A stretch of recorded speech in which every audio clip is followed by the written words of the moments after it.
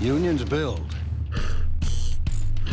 roads, bridges, and buildings, yes. But with training and apprenticeship programs, unions build much more. A safer community, careers without crushing debt, and a route to rebuild the American middle class.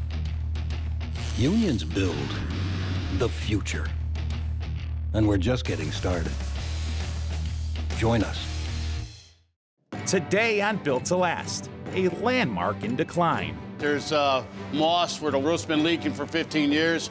Choosing to help. I was never expecting to help somebody else. And mixing it up with the trades. Different kind of races, different cultures. Pick up a hammer. It's time for Built to Last.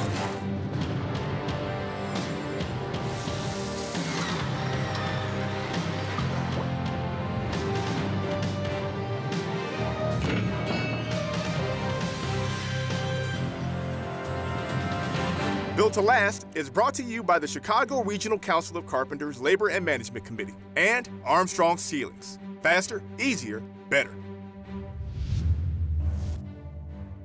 Welcome to Built to Last. I'm Mark Nilsson. And I'm Monica Pedersen. We're here at the Chicago Regional Council of Carpenters Apprenticeship and Training Center. It's right here where apprentice carpenters learn to bring old buildings back to life. In our first story, the efforts of skilled labor is breathing life back into an historic building that was once used to save countless lives of people from neighboring communities. It was very impressive. It had these columns, very classical, and then it gradually expanded as the population of Chicago grew, so it became bigger and bigger, and at one time it was the only game in town, really. And it was really the place to educate doctors. I came to Cook County in 1965, and I was chief of nephrology, which is kidney disease, until 2008. And even by the time I came to county, most of the physicians and surgeons in Chicago had been trained at county. And they were very proud of their training, and they called themselves countymen. 1975 budget cuts and a strike among interns and residents closed the hospital and left the building abandoned. From there, time took its toll, and the building began to decay. Today, the original Cook County Hospital is being renovated as a privately funded mixed-use development. The whole neighborhood's excited about this project. There's been a lot of news people here. There's been ghost hunters here wanting to come inside, asking me, have you seen anything? Is there anything up there? They want to walk through the job. Of course, I can't let them. This here is the first floor. Over the last 100 years, they remodeled this thing umpteen times. Planned is going to be a Hyatt hotel. There's going to be some Cook County office space on the west side. And then the rest of it, I believe, is 280 Hyatt rooms. You can see a lot of the old plaster work up here. It's all getting redone. We're knocking down anything that was not original. We're replacing all the old original plaster back to where it was in 1913. And all the floors are staying. They're totally restoring all the terrazzo floors. All right, let me take you out front and show you the terracotta. It's really a cool aspect of this job. In the exterior of the building, it's all being replaced where it was in the original state in 1913. Certain terracotta over the years, it gets compromised, cracked, broken.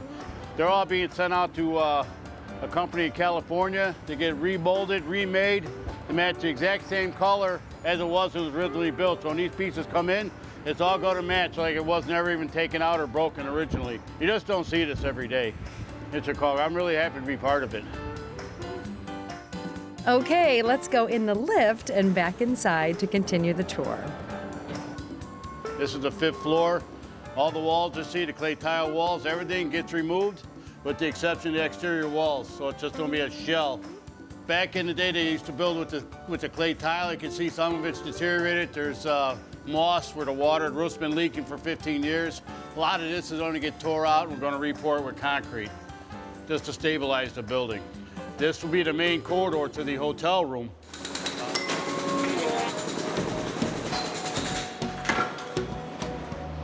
All right, and see this is an active demolition floor. This here is the 5th floor. You got to use lightweight bobcats because of the clay tile floor. We can't have more than 3,000 pounds just because of the clay tile won't be able to handle the weight. Just tearing the walls down, dumping them down the elevator shaft, directly in the dumpsters, we pull them out and go. On the side over here, I'm taking out the outside wall and pushing it right into a dumpster also.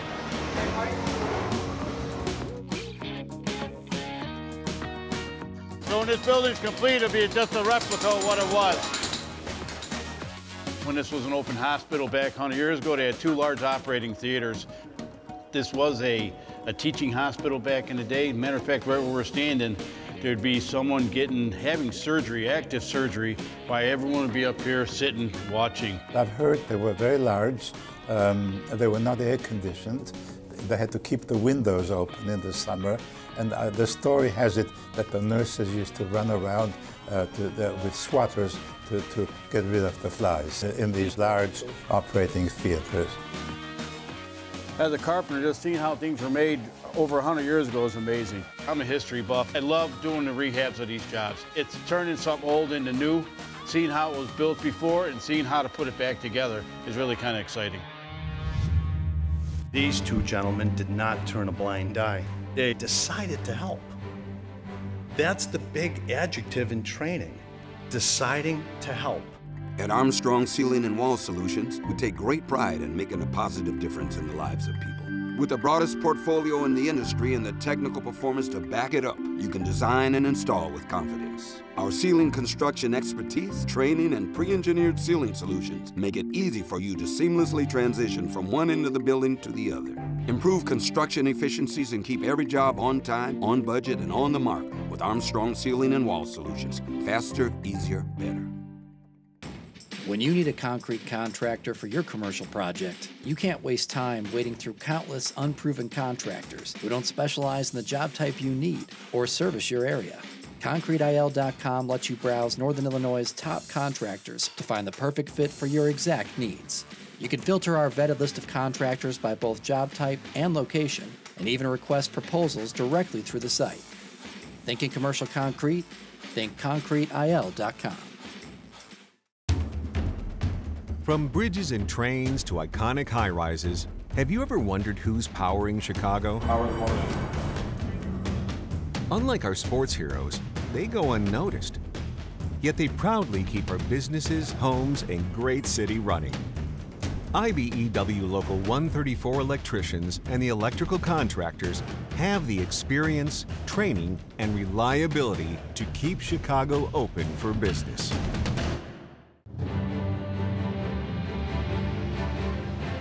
Whether it's about safe work practices or emergency training, you'll never know when or if you'll need to use it. But if you do, like the tradesman in our next story, you'll be happy you took the time to learn it.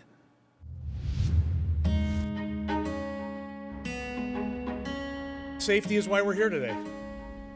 As you all know, on August 17th, one of our electricians, Kevin McLaughlin, accidentally came into contact with energized cables.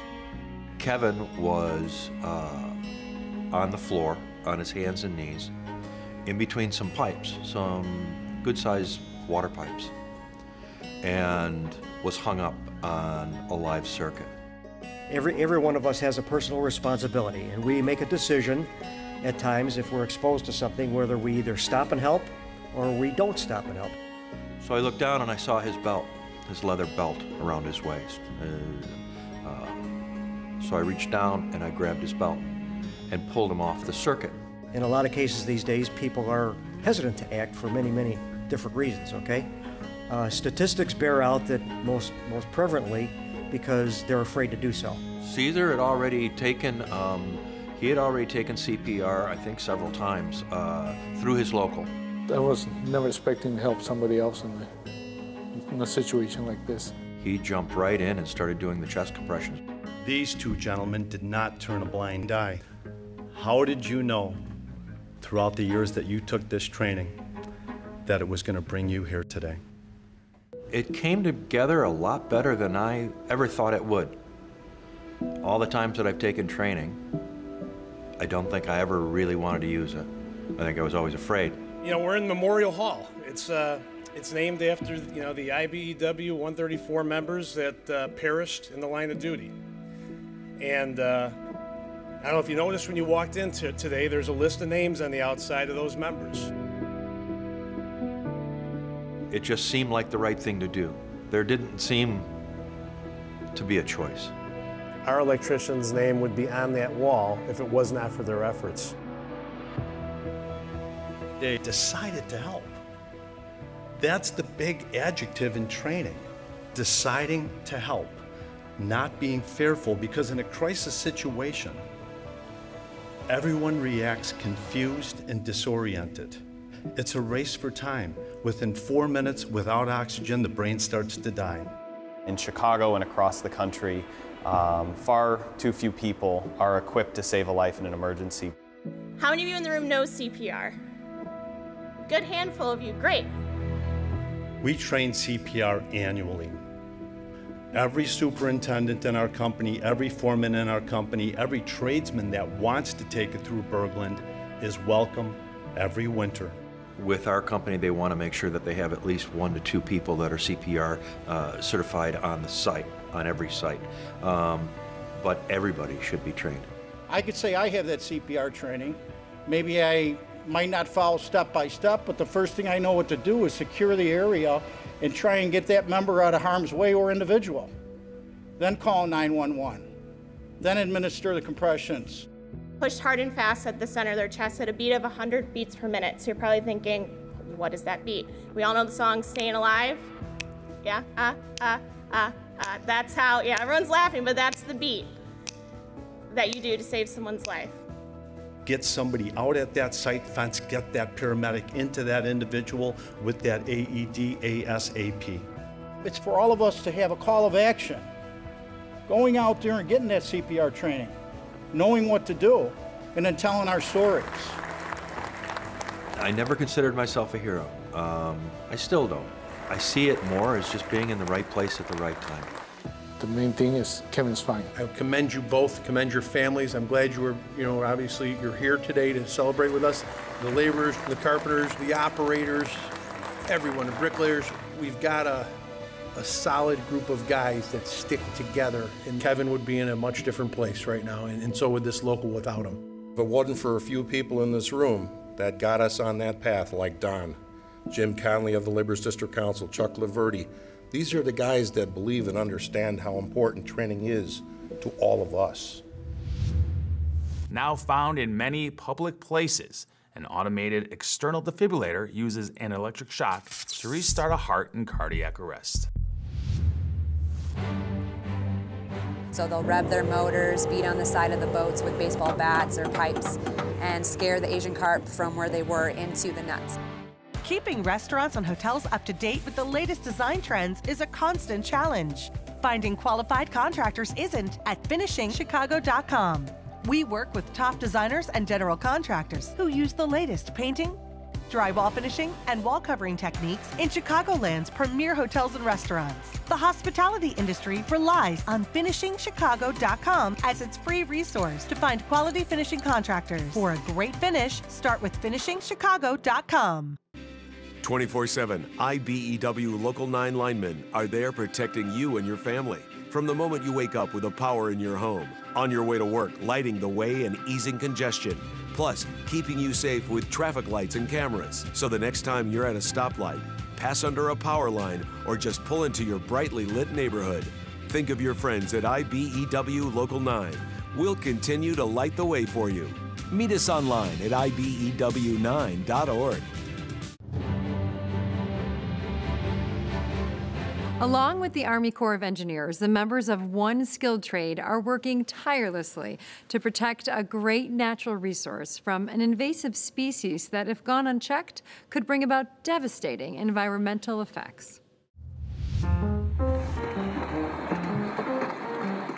Asian carp, they like to jump, especially in Starved Rock Pool and further south on the Illinois River. There's places that you can go and they're just jumping out of the water like fireworks. They can cause a lot of damage. They can break bones, cause concussions, damage boat motors. They're definitely a hazard. The Asian carps are brought into the southern U.S. as part of the aquaculture industry. Rachel Carlson wrote this book back in the 50s talking about the fact that we use so many chemicals in our environment that we're killing off our frogs and our insects. So in the 60s and 70s, agencies brought in these fish to help clean the ponds, make a healthier fish. Instead of putting chemical on the fish, we have one that's just raised with other fish. Unfortunately, bighead carp, silver carp, those Asian carp species, the ones we see jumping out of the water, quickly get escaped into the environment. So Asian carp are highly voracious planktivores that outcompete our native species for food and space. We found our first ones in Illinois in 1986. On the Ohio River, on the Illinois River, and in 1990 we saw them up really in the upper Illinois River already. In the Mississippi River Basin broadly, we may have 160 or 180 invasive fish. Some of the biggest ones you may have heard of are things like sea lamprey, the decimated lake trout populations, or zebra mussels really changed the food web. So having another invader is not something we want to do. So the Illinois Department of Natural Resources introduced a new top predator. We are in the Hansen Material Services West Pit. It's a backwater lake, 500-acre backwater lake that's indirectly connected to the Illinois River. And we have 3 commercial fishermen out here that are contracted through the state that are removing Asian carp from these waters. They have gill and trammel nets, and they lay the nets out in the water. Once the nets are laid out, the commercial fishermen will drive. So they'll rev their motors, beat on the side of the boats with baseball bats or pipes, and scare the Asian carp from where they were into the nets. The commercial fishermen have grown up in Illinois fishing for things like catfish and buffalo.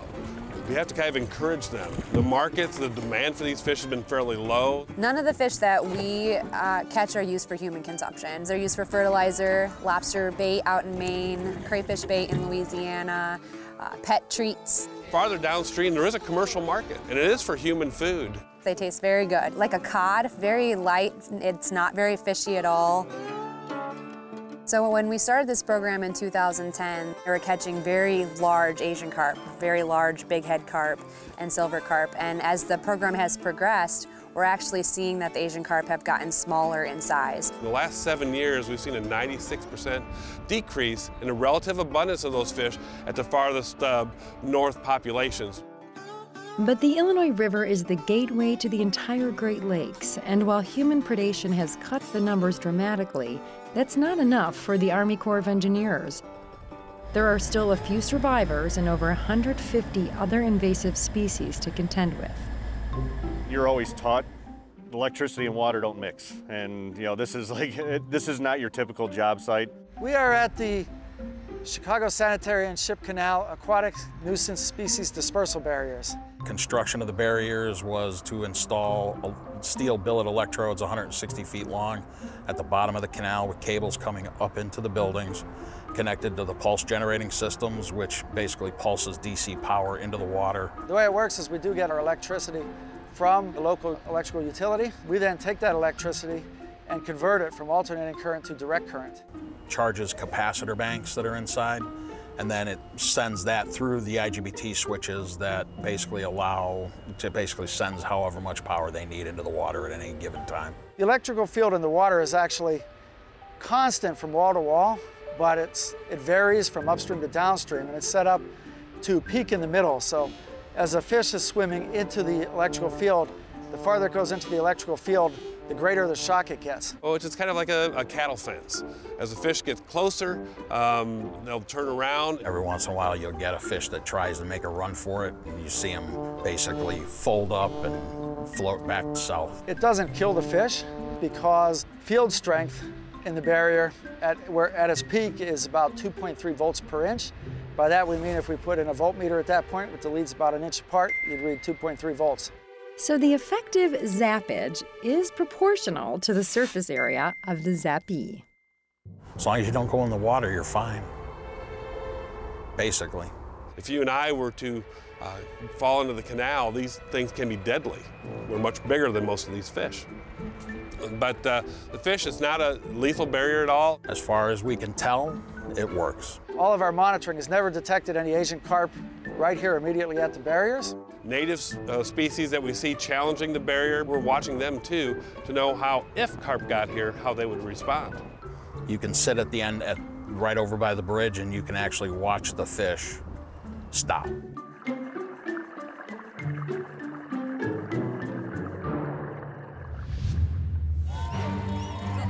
In the trade, you met different kind of races, different cultures, different people, and in the end, we all the same family.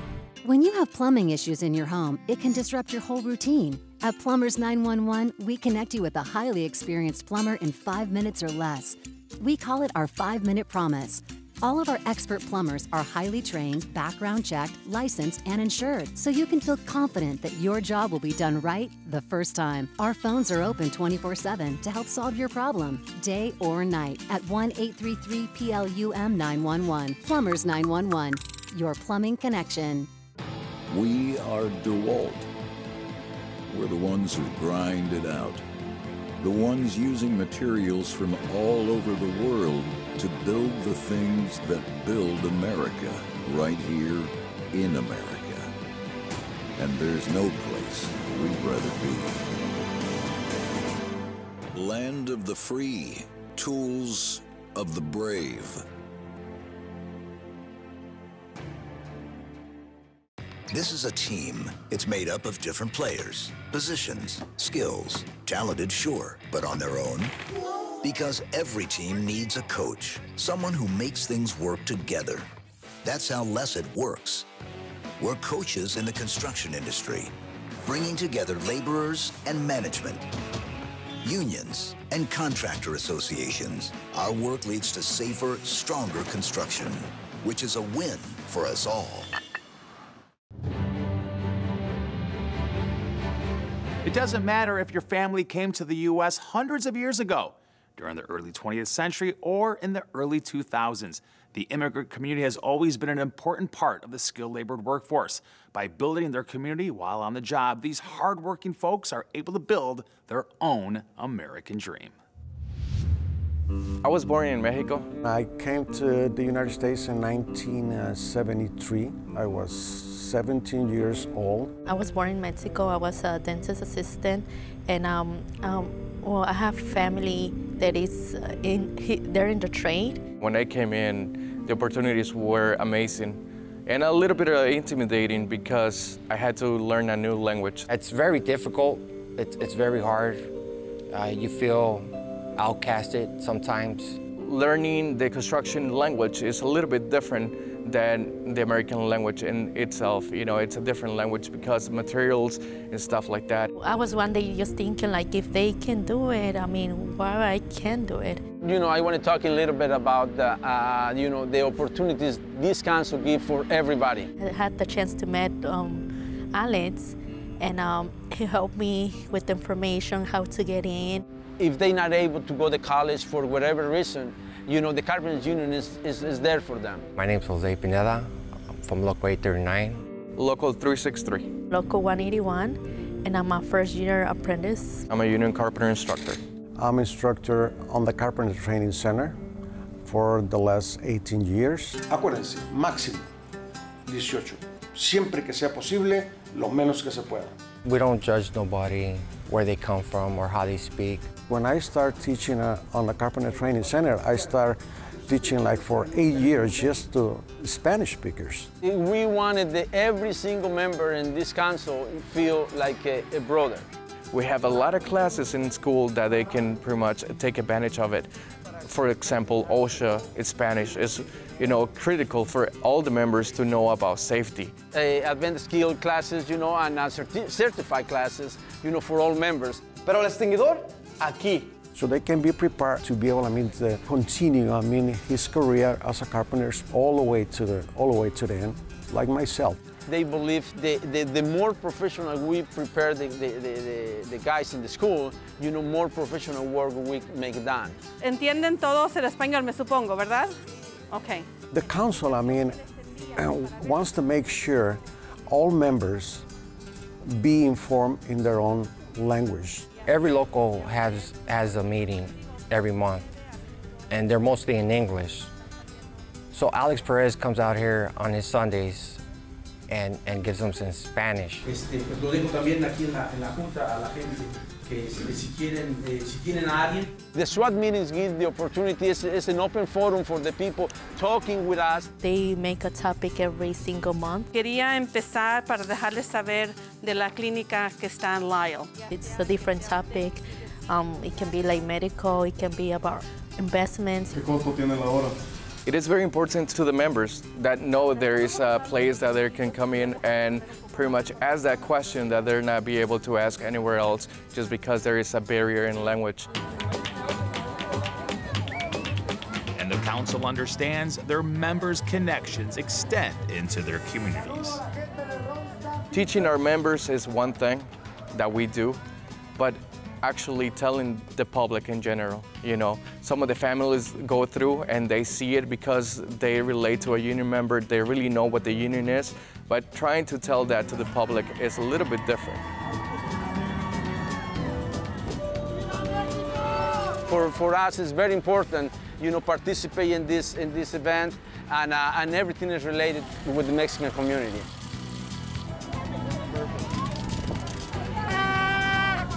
We got 3 or 4 generations in this council, and with the Spanish community, we got the same.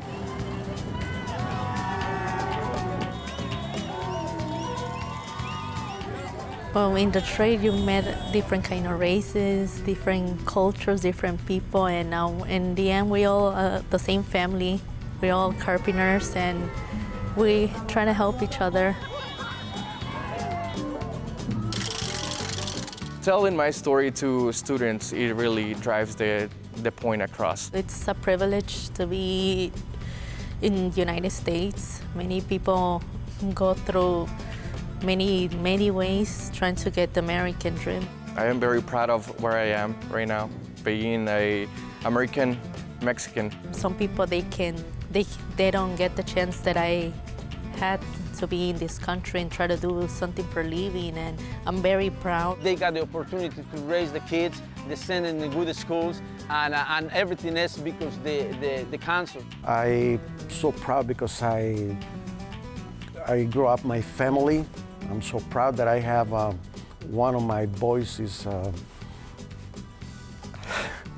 I'm so proud of him because he's with the Navy. I travel miles to be successful and to be somebody for my kids.